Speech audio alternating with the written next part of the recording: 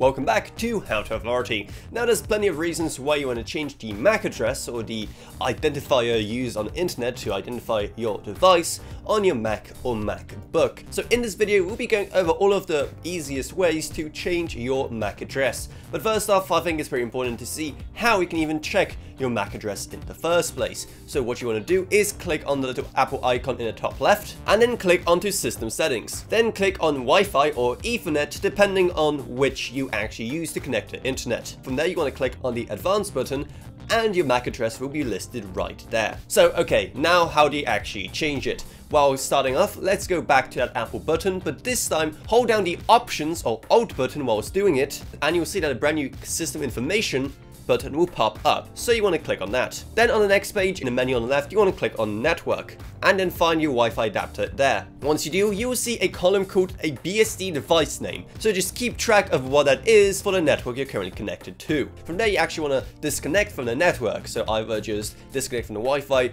or disconnect the Ethernet cable, again depending on how you actually connect to the internet.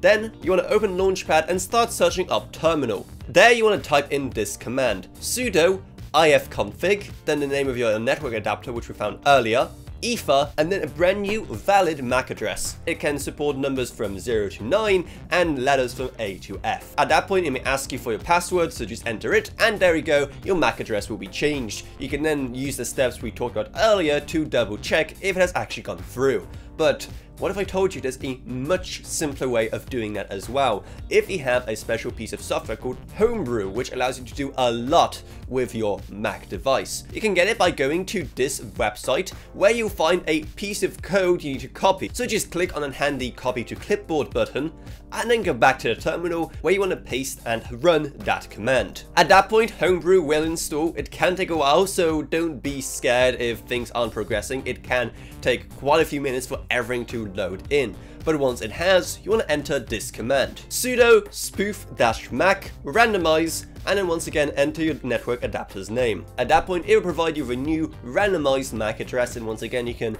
do the step previously to double check if it has actually gone through. So while it is probably much easier, you also don't have that, choice over what specific MAC address you want. If you want to pick out a MAC address yourself, you are going to have to do that yourself. Now again, while most people probably don't have to change your MAC address for any reason, if you do want to do it for whatever reason, then there it is. That is how you can check your MAC address on your Mac device, but also how to change it if needs to be. So hopefully you found this video helpful. If you did, make sure to subscribe to How to Authority for more like this in the future.